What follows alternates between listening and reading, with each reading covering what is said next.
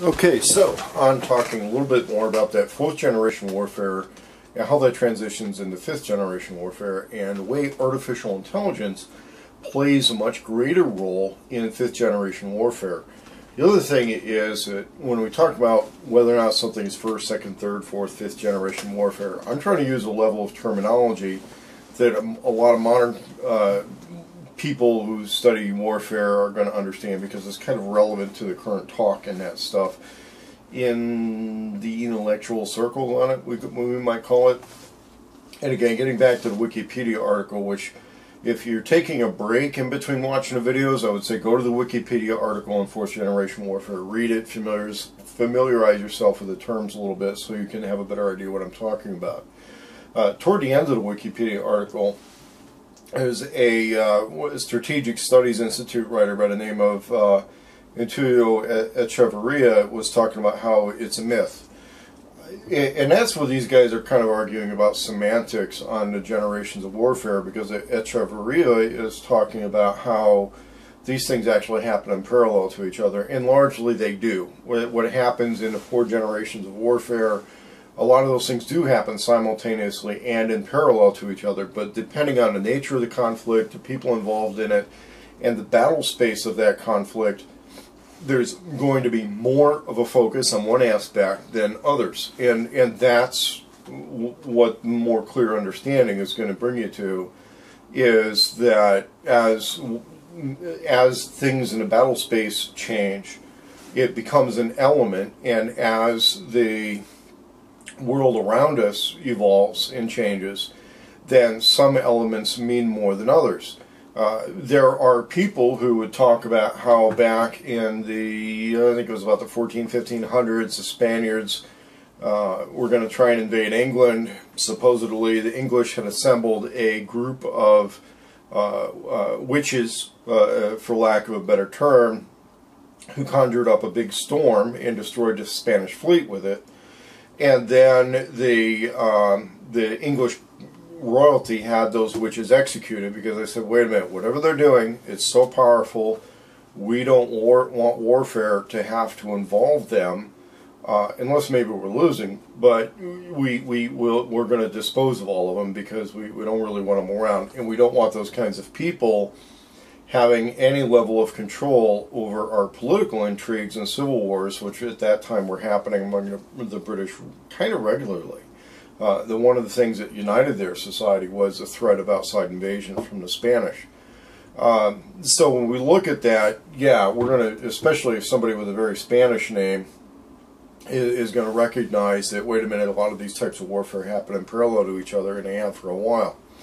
But as we get into a world which is defined largely by the internet, largely defined by these intangibles, then we have to look at the spiritual warfare parallels and the way artificial intelligence, the way a created daemon would have influence in the way it might be a weapon of sorts in warfare. And that is a lot of what happens when we talk about things like the e-jihad. Now, the e-jihad is a phenomena of the international jihad, which is generally going to be against America, against Christians, against what they consider the Western influence, where Muslims who care to participate in warfare against what they consider to be the enemies of Islam will conduct warfare over the internet. Now, Islam had a lot of prohibitions against the use of magic, but there's entire factions which would consider the internet to not be that. The internet is not necessarily a banned thing according to their views of Islam. Now, other fundamentalist views of Islam don't even really want people to be literate outside of familiarity with the Quran. And even among those who would be literate of the Quran are perfectly happy with a large portion of the population being illiterate and simply having the knowledge of the Quran told to them through teachers who would be reciting it to people who are largely illiterate. So there's different factions within that. Among the e-jihad, what they do is they participate in whatever forms of warfare they feel they can do by remote means over the internet, usually interacting with the target population in one way or another. The other thing they'll try to do is hack attacks. And we've all seen things in the news, maybe we've read about things in Wired magazine about how hack attacks work. One of the big differences with hack attacks between, let's say, the Chinese PLA, People's Liberation Army, and portions of the PLA which conduct hack attacks against the U.S. DOD frequently, and then they attack some hack attacks against U.S. universities from time to time, is that's a nation-state version of that. What we don't have a lot of evidence of, but I know that it's happened, is the PLA conducting hack attacks against individual American citizens, where they would conduct attacks where they get into your computer. It's an actual Chinese government operative who's gotten into your computer and might be hacking passwords to drain your bank account, to run up charges on your credit card, to maybe attack your investment accounts, to attack your sources of income if you own a website which has sources of income. We know that on an individual basis a lot of them would pick your pocket, but they wouldn't necessarily engage in that type of warfare. When we look at the e-jihad, they're more than happy to do that, but they still have their own ways with a lot of human intervention to identify the targets. So, for example, they might target a Christian website blogger. There's a lot of information coming out that they will target people who own commercial websites, semi-commercial websites, Facebook and MySpace accounts related to soldiers who they know were pro-war during the invasion of Iraq or during the Afghan war. We know that they've made a lot of very significant attacks to not just hack into Facebook and MySpace account of special forces, special operations personnel. Specifically, they go after Navy SEALs and their families a lot. They're going after the bank accounts. They're going after their sympathizers. They're going after businesses that do business with them. And that's all aspects of the e-jihad, which I would argue goes into that fifth generation warfare, especially when the U.S. government response to that has been to step it up in sophistication in going after Islamic websites and jihad-related things with artificial intelligence. And there was an article I looked at in the New York Times a few months ago. I did a video about it. I'll put a link in the description on this video about something that the Department of Homeland Security and the Institute called the Automated Target System, ATS.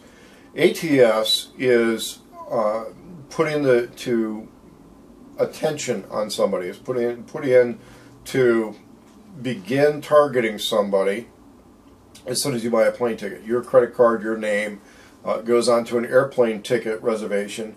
It then compares you to a list of criteria using artificial intelligence with no human interaction whatsoever. It puts you through a list of criteria, which then makes a decision of whether or not you're going to get extra scrutiny when you go to the airport. Among those criteria, there's a lot of stuff which different groups would find out about and put into dispute. The people who make that criteria, such as the no-fly list or the new automatic target system list, they're very secretive about what those criteria are for their own reasons. But we do know that the system does exist. It's been reported in the news. It's been reported in the mainstream. In that, the consequence of being targeted under that is that there's still human interaction. There's still a human decision maker who looks at the criteria, who looks at the decisions that the computer made, and saying, hey, you need to take another look at this person. They need to be pulled out of the line and interrogated when they go to the airport. And that is where the artificial intelligence is used for the targeting. In fact, they call it automated targeting system. The question is, at what point is artificial intelligence used to initiate punishment? And interestingly enough, we do see very clear evidence of this, not so much from the government and fifth generation warfare and attacking the economy of people, but actually in a system that was developed by a rogue hacker to try and assassinate government officials. And he called that system, I'd have to look it up, and we'll go into that on the next segment. But there was a hacker who was involved in a movement, an anti-tax movement called cypherpunk. His name is Jim Bell, and he wrote a book by the name of Assassination Politics. In Assassination Politics, he detailed a artificial intelligence program which could have some public interaction. This artificial intelligence program would use online money transfer services to basically pay for hits on politicians according to various criteria that would be preset by the programmer. If we were to combine that system through a artificial intelligence that's both malevolent and politically motivated, you actually run into something which a lot of biblical scholars would call the mark of the not the mark of the beast, but the image of the beast. A artificial intelligence program which is actually capable of developing a criteria for conflict and carrying out action. Now, in Jim Bell's model of an artificial intelligence that would contract for assassinations, somebody still has to go out and pull the trigger, and somebody is motivated to pull the trigger by money that they're offered through the automated system. There's a price put on somebody's head, and they could still be caught doing that. There's still an actual murderer who is employed, and when the government got wind that Jim Bell was attempting to target some IRS agents with that, he was also caught doing some what they felt was pre-operational surveillance on some of the agents because they had been doing pre-operational surveillance on him. He thought, well, we'll do surveillance on them and we'll go back and forth. In the meantime, he's bragging about how he was developing this automated program which could contract for their assassination. But all of that was done in the early 2000s. That was done before so much of our lives were so dependent on the internet. And we will look at lesser forms of conflict, such as draining somebody's bank account, such as perhaps hacking their car. Now, we've known this with some journalists who have been killed recently, where a lot of people think that their car computer had somehow been hacked, and that they were assassinated at long distance because their car had been hacked, or something to that effect had taken place. We know that people could cause car accidents by hacking the way traffic lights and traffic cameras work. That a camera system could be used to track somebody's movement through or near, let's say, a traffic intersection, simply cause a glitch in the lights, and they get broadsided by a truck. All of those things, in theory, could happen by an automated system. And there's some old sci-fi from the 70s that dealt with just that, with a computer system that could cause those types of things. I would argue that that type of artificial intelligence isn't even a single big bad computer like Skynet, but several organizations would put these things to work against their own perceived enemies, not just government versus government, or perhaps a government trying to suppress its people, but in artificial intelligence, not only versus each other, but subnational groups, transnational groups. And that gets to what I feel as we progress into new types of conflict and new types of battle space, what will be one of the biggest threats of the future, not because it's possible, not because, well, maybe we're going to have a nuclear war, maybe we're not, but because it's inevitable and it's happening today.